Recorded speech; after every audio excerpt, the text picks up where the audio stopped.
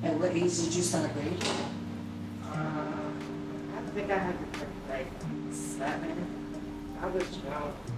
When I was going to get my hair done at the girl in the building when I lived in Brooklyn, I used to just watch her do hair. So I could do that. Yeah. And then I started doing under braids. And then it was over after that. It was like everybody in the building, can you do my hair? Can you do my hair? Mm-hmm. So you stole all her customers? No. But the young girls, I did their hair. Oh, okay. So like, she had her people, and then everybody younger around your age was coming in. Yeah. But and then she moved. Mm-hmm. She had moved away. What do you think the hardest part about doing hair? What is like the most annoying thing for a stylist? When you know what you're doing, because you've been doing it, and then somebody comes. I hate for somebody to be nitpicking when you're doing hair, because I show you my work, so. Yeah, like you have a client that wants it to be so perfect, but their hair before you is not perfect. Or they don't have no hair. You know what I'm saying? Like, you can't come with something that, oh, I want my hair like this. Celebrities get their hair done every day, boo. Like, what are you saying? Yeah. Like there's a lot of misconceptions with being a stylist, and some clients just feel like they see something they online and they can get it. Like the quality of the hair, the quality of the products, your texture, your hair, how you take care of your hair, like different. It's so different. So what you see online, you sending me a picture, and you don't even have the same hair, or you don't want oil, you don't want grease, you don't want gel, you don't want gel, you don't want the blow dry, you don't want heat, but it's like, what are you talking about? How am I gonna achieve this style? So yeah, I can relate to that. It's just like they don't really know. They see something, they want it, and they don't know what it takes to get there, you know? At all. That's the same thing that sometimes people just wake up and say, oh, I'm just gonna be rich. Like, I wish. Yeah, everybody wishes that, but it takes a lot of work to do anything that you're trying to, participate in. If you want to throw a fundraiser, it takes time. You gotta figure out what you're gonna do. So no matter what it is, it takes time. I've been doing hair since 7, so somebody who just gets on the scene, you might learn quickly in one area. But if you braiding, twisting, dreading, weaving, doing everything, that takes time. You don't just learn that in a month and want to go viral. Like, social media really makes a big difference. Like, you looking online, you see these people looking a certain way, it makes everybody go crazy.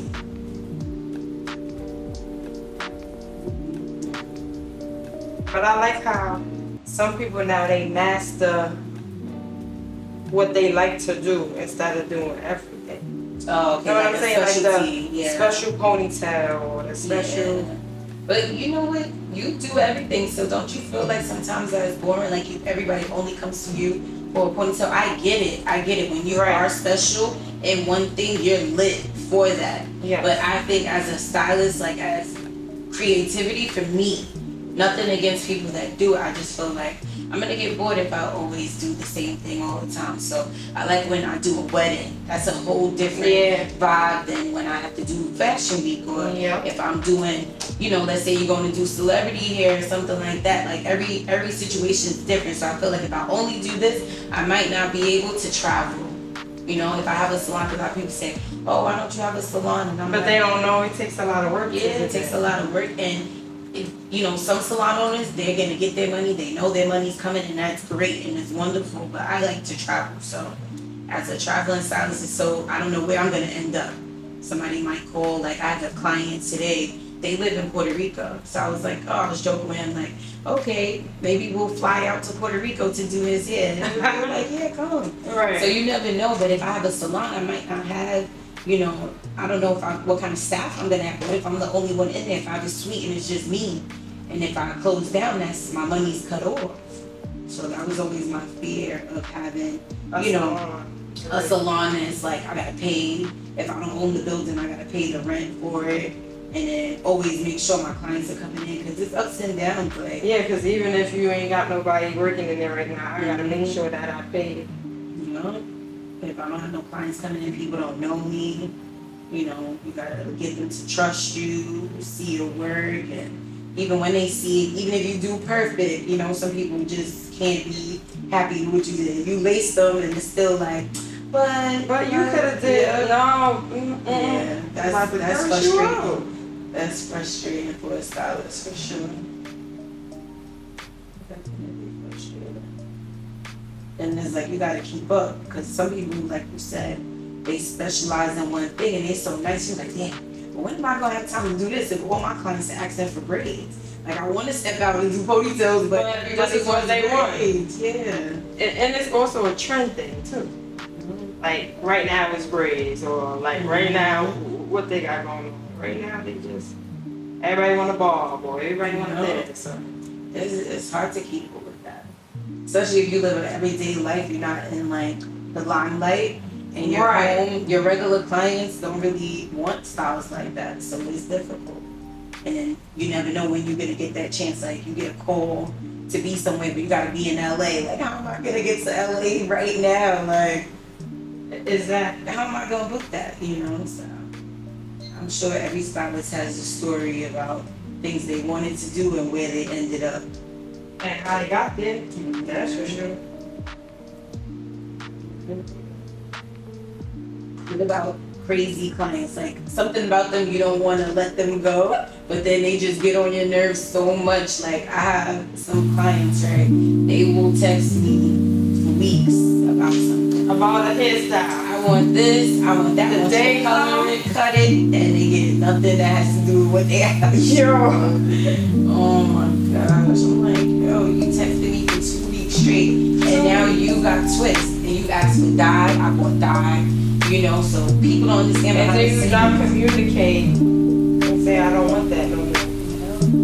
And the products, we have to use so much stuff, and people don't get it. Like they just think it falls out of the sky. I gotta pay everything. I gotta pay for hair, I gotta pay for gel, I gotta pay for combs. Gotta keep replacing your combs and sanitizing your combs and my hair bag. I gotta keep fixing and putting more stuff in. If this person likes oil, this person likes grease, this person like you gotta know every little thing. And it's like y'all don't understand. This stuff is not free. So when stylists price a certain price, first of all, I'm on my feet the whole time. Some stylists sit. I mean, I'm a sitter and I stand. It depends on who it is. If you're a family, I'm sitting. But if you're a new client, I'm standing. So you picking a $4 or $5 hairstyle, I'm standing the whole time, using my fingers, using my back, my neck, and I don't want to sit because I don't want to, you know, slow down. I want to keep the rhythm. And you know, you're like, oh, I thought it was such and such price. Listen, everything's going up. Everything's going up. Your snacks went up, so don't think your food went up. Don't think that you're gonna just try to get this $700 hairstyle for $120. That's not right, because that $120, half of that is going to me getting new products to make sure that you get the style you want. So I'm not even pocketing all of this. But then some stylists go too apartment with the price in $1,500 for braids. It's like that's somebody's mortgage. Like I don't know if it's a trend or a joke or if it's real or not, but like what? So then you're in between. You feel like you're lowballing yourself, but somebody's like, nah, I'm gonna get mine. But I feel like it's the customer service over everything. Like if something's wrong and they're not happy to fix it, because of bad word of mouth spreads so fast. Spreads faster. Internet. Spreads faster than anything else. So, they're not happy with something and you didn't like kind of cater to them. Not saying that it's okay for them to do, but when you're in the business, you're serving people, you're serving customers, so you want to make them happy. You don't want them to go out and say, oh, I didn't like this, I thought I was gonna look good, but she didn't even try to compromise with me, give me half off on the next look. Right. You gotta think quick on your feet. Sometimes you might get stopped in the street, oh, I love your hair, how much is it? And you're like, you might lose a sale or a potential client because you can't think of prices and you need a price with your work. You've been working 23 years, so add it up. You've been working over that time, you need to add it up, but it's hard because people automatically feel like, you know me, so I get an instant discount. No, that's not how it goes, because at the end of the day, you got stuff to pay, so do I. And some people don't even think it's a real job. But not only that, especially for people that you've been doing it here for a long time, I feel like you should give me extra. I'm sorry. That's just how I feel. Yeah, tipping. People don't tip. No, they don't tip at all. You give them a price, it's no tip. And they give you that price, That happened with my little cousin. I took her, she went to get a frontal, and I'm like, did you tip her? And she's like, oh no, I just gave exact. So my advice to stylists is, because you're servicing the public, add your tip in. Yep, add your tip in beforehand so it's not a loss. If you're doing a style costs normally $150, but you feel the tip for yourself should be $20, charge $170. So if they do tip additionally, then you win, And there's nothing wrong with that. You have to build in your prices to make sure you cover yourself. If you keep giving a discount or you let people to all your family, if all your family is your only clients, don't give them a discount at all. If they know how to, because at the end of the day, I'm working from home or whatever, I'll come to your house, but if you go to the hair salon, you gotta pay way more than what I'm charging. So I feel like it's only fair that you at least tip. It's hard pricing, but you're thinking like, I want customers, I want something appealing, but then I don't want to be so low that I don't make any money. But it's very difficult to price, especially like when I started the business. Like I'm looking at all the money that I spent, money I lost, the free items that I gave away, the celebrity promo, what do they call it? The swag bags, all these different things that I've been a part of, and it's great for exposure, but sometimes you can't guarantee that the sales are gonna come back. So like, let's say I do a style for somebody at a certain price. Say you charge $170 for the price, whatever, and really that style costs $450. Once that person hears that price, it's gonna be hard for you to go back and say, nah, I need $350. Because you already quoted them at that price, so you gotta be very mindful. As soon as you give them a number, once that number leaves your mouth, it's over. Because as soon as they tell somebody else, they hold that shit again. That's it. Oh, it's $170. Oh yeah, she only charged me $170, girl. You better call her. Now, mind you, it could be the same way because you go to the grocery store and your stuff go up. So why can't I change my price?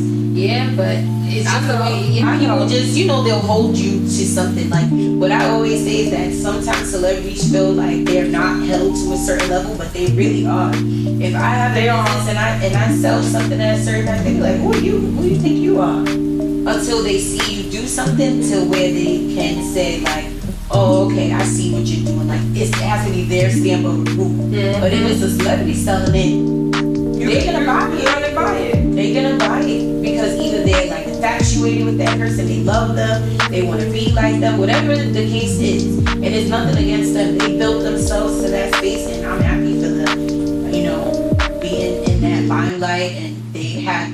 I call it star power, purchasing power. Like you say one thing, oh, click off my live and go shop right now. I'm gonna drop the price. That's a sales tactic. Maybe they're not doing the traditional marketing way. They're not on the right board. They know how to get their money, and they're using their star power, their personality. And I hear that all the time. It's not that your products are not good. People don't know you. So when you think about people, you're like, oh, I know people. I know people in Brooklyn. I know people in Staten Island. I know people. But in real life, it's like there's millions of people. So millions of people do not know you. Right. So I didn't expect to make all this money when only a couple thousand people know me and only 100 of them are shopping with me. I'm grateful for everybody that shop with me, but when you have millions of people shopping, that's a whole nother ball game, you know? So it all depends on what you're trying to do, but star power, that's real. And I think it's scary. I'm scared of being famous. I never wanted fame. I just want money. I want to do great hair. I want to do great community service, and I want to be wealthy. I want my son to be straight. That's in my family. But to be famous is kind of scary. Like I just like to go to the store with a bonnet on and be normal. No, they're gonna be like, she's selling hair and doing hair. Look at her hair. Like sometimes I want to be ugly. Sometimes I want to just not do anything and just throw on a whack looking outfit, run to the store, run to the mall, and be normal. So when you're in that limelight, it changes everything. Sometimes it changes people. I don't want any of that. I just want to celebrate items that work for stylists that are like me. You want to have nice things, and your clients are like, oh, where'd you get that from? Oh, that's nice, you know, things like that. But fame to me is scary. It comes with a lot. It comes with a lot of good things, but then you gotta work. But you gotta get the bad with the good. You gotta take the bad with the good. It gives me a headache. Like even now, people say that I'm famous. I'm like, I'm not famous. Please don't say that. Do not say that. They're like, you're gonna be overnight star. I'm like, I don't know about that. I'm like too shy. Like when I'm around people, I know I'm not shy, of course, but in like regular life, people that I'm like, you know, it's like, no thank you. I go sit down in the corner or whatever, but now that you gotta like talk and be in front of the camera, like, your life it really is like that. It just starts changing, but you see that people that know you, and it's like, I have the same number, I'm still the same person, but sometimes people feel like earlier today, I was doing hair all day, but you know how like sometimes you just look at your phone real quick, read something, put it down. So they're like, oh, you ignoring people now? And I'm like, oh. But if I show you exactly what I'm doing right now, you'll see why I did that. But like, why would you even think that? Right. You only wrote me one thing. It wasn't like an emergency. They're like gossiping. It wasn't nothing. Right. So I'm like, no, I'm doing hair. But you know, they're calculating the time they wrote, the time that your post cleared on Instagram. Everything. Like, I'm just like, I don't even do that. Like, I don't need to do that. I don't need to like read and it would have to be something going on, like for me to just do that. Like not, oh, I just woke up and feel like just opening everybody and just closing it. No, I'm doing it. But even when people can't see what you're doing, they think you're not doing anything on it. That's one of the biggest things that I don't say I have a problem with, because you can't see what I'm doing. I'm instantly doing nothing. Like today I had 4 clients on the note, but I didn't post nothing all day because I didn't have time. So you think I'm home just sitting there dreaming about my products, somebody buy it. Like I'm working, you don't know what I'm doing. You're like, look at you ignoring people. I had 2 people today. One was getting a dye, one was getting knotless. I had to swap them until my assistant came, and then she was checking her roots. Had to go upstairs and wash her out. I'm still braiding. We ran out of hair. We had to wait for the mom to come bring more hair because she only wanted the skunk braids. In the front. In the front, and didn't want it nowhere else. So we couldn't. I was trying to say, hey, do you want more purple? Do you want, no, I just want black. I just want black. I'm like, you gotta call your mom because we ran out of hair. And we had like 10 pounds. We had mad hair, and we ran out of it because knotless really takes a lot. It do. And you know.